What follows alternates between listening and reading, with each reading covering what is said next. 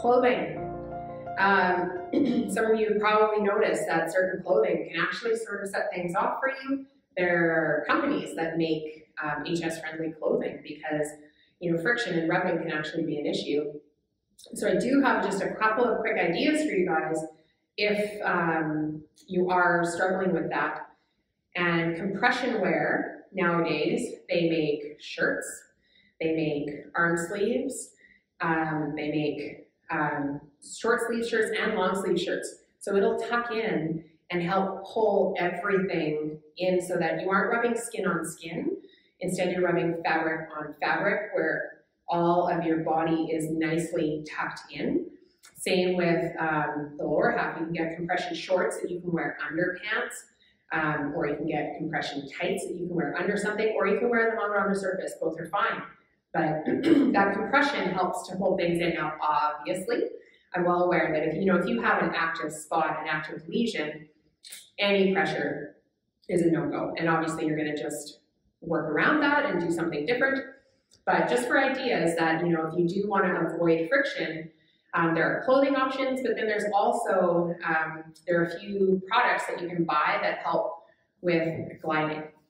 So Vaseline is like the cheapest one, but it tends to wear off pretty quickly.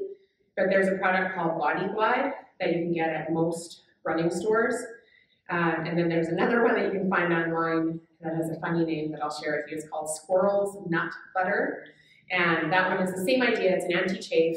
And it's not just like, I don't know, I got thick thighs in the shirt to prove it, but I can't wear short shorts without getting rubbing in between my legs. And I wouldn't, for the longest time, I wouldn't wear short shorts, or I wouldn't wear skirts without shorts underneath.